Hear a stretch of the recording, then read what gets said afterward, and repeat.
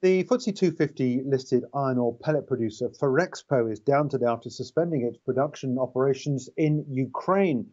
Two reasons. One, because of the uptick in the recent bombing there as a result of Russia's attacks further into Ukrainian territory. But it's not just that aspect, but it's the possibility that it could also see a redirection of local power supplies into local communities and domestic use only, which is where the priority now lies. Ferrexpo says that it does have stockpiles that it's able to keep up to date with orders, but that won't last long. Let's take a look at the share price chart, because as you can see here, it's very close to bumping along the bottom here that we've seen established earlier in March this year, and then again in July it touched 106 pence a share.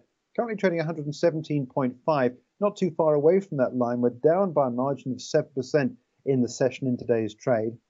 Insofar as the outlook, the company says that while it has sufficient stockpiles of pellets to keep it going to meet the incoming demand for the time being, but then it has to rely on access to supply chain delivery logistics to move it around the world. So there are headwinds for Ferrexpo, and as a result of that, the stock is down in the session today. For more videos from us here at IGTV, join us on Twitter at IGCom, Instagram, and subscribe to our YouTube channel.